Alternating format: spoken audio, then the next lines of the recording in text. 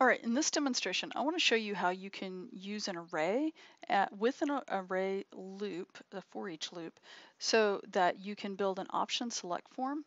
There are lots of different types of forms that you can create and lots of different input types. I'm just going to cover the option select. It's a pretty, normal one. It's a drop down with a submit button.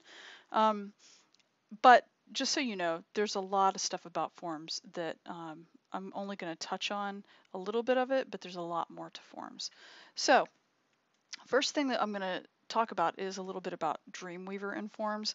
So far we've been doing, everything in code view. One of the things that Dreamweaver doesn't do very well in code view is it doesn't create forms very well in code view. It'll allow you to use some of the insert tools for a form. You have to make sure that your insert is selected on form for the form option. And if I started to build something here, I would put the form tag, and you see it's doing it for me. But then I would want to, choose the select type. And you see it's still doing it for me, but what you're going to notice in a minute is that this is really not adequate. I want it to build a proper form that would be ADA accessible and have all the right stuff built into the syntax. In order for that to happen, you need to go into the design view. You can either click straight away into the design view, or if you want, you could also do a split view. It's really up to you how you want to do this. I'll do a split view so that you can see in live action what's going on. Okay, so while my cursor is in the design view window up here, I'm going to go back over here to my insert panel. And if you don't see this, you can go up to window and then choose insert.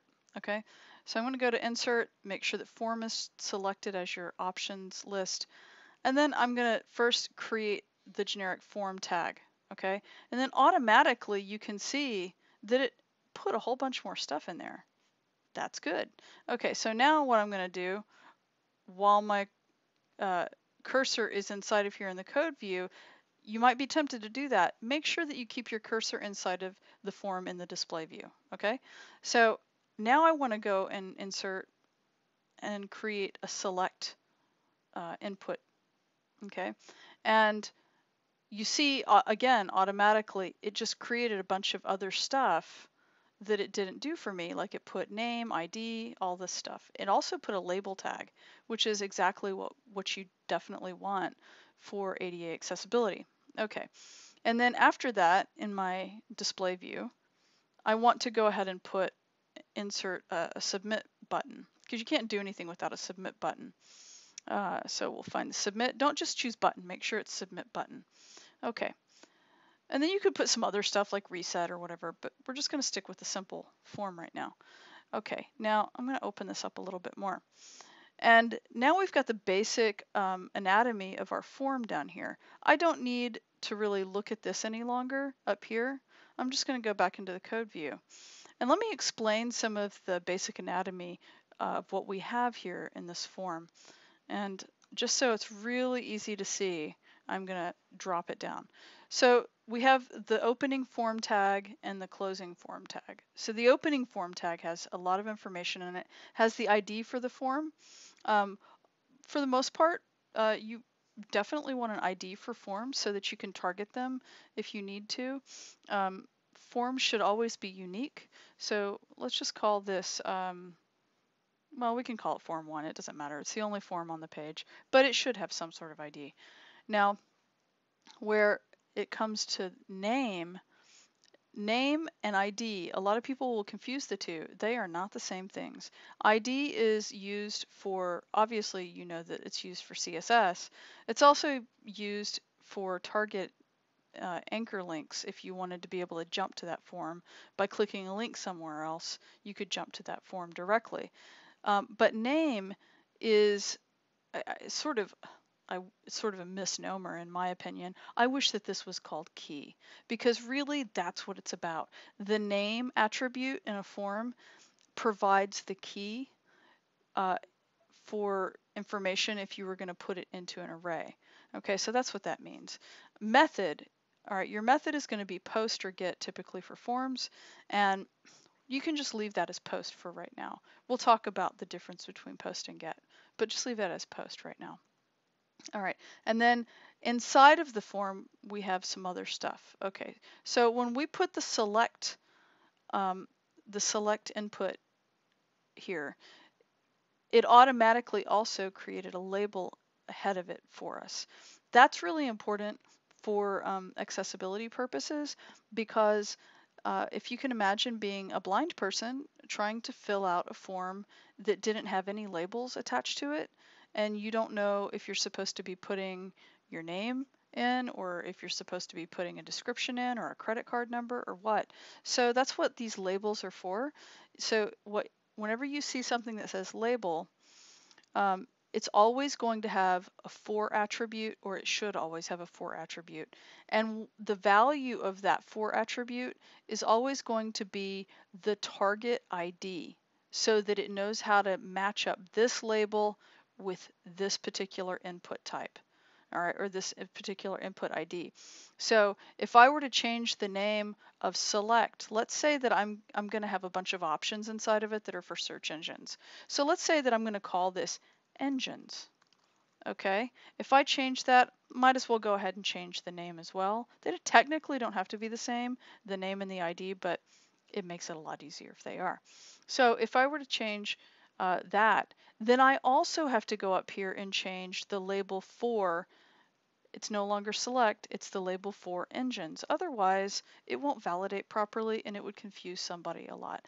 And then while I'm at it, I can go ahead and say search engines.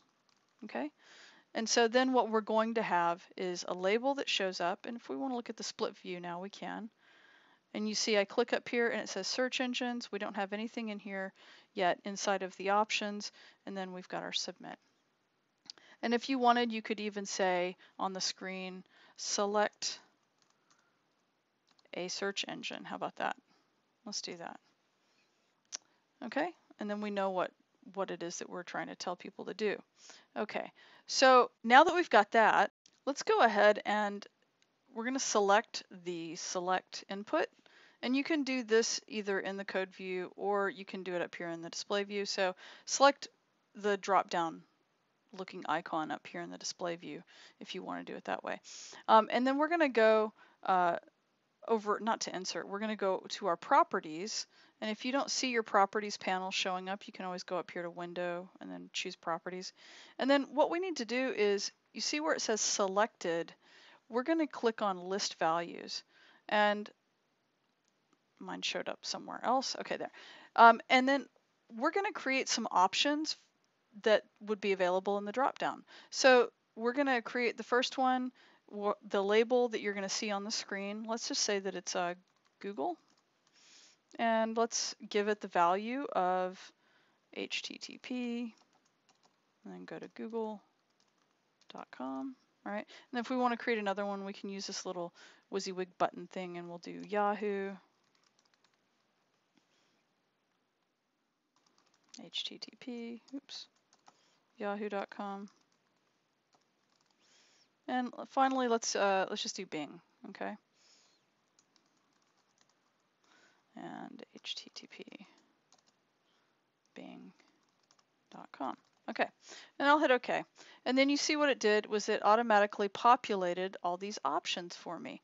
And you see the way that the option tags are created is it has option, and then you'll see an attribute called value. Now, one of the things about a lot of inputs is that the input will have, it won't have all these options that are, you know, embedded within it. It'll have value as part of its tag.